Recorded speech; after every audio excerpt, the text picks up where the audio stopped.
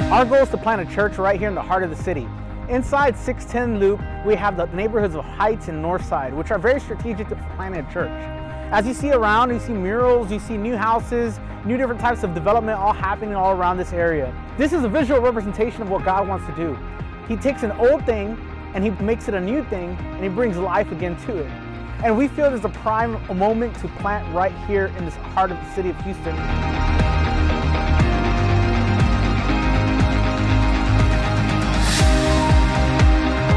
City of Houston, there's a lot of diversity. There's over 150 languages spoken every day.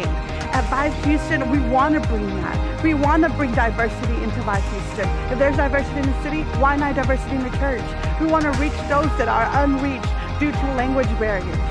Our heart is to plant a church of 2 languages, both English and Spanish, to attract a diverse group of people to our church. Because we believe in not just targeting one group of people, but we want all God's people to be part of this church.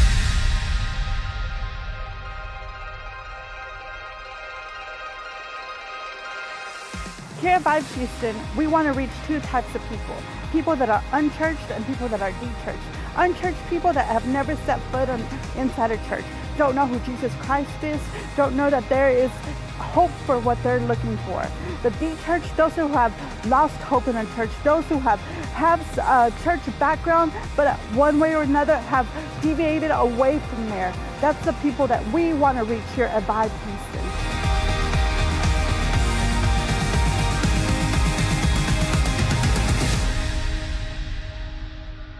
Our motto is simple: revive the city, revive the world.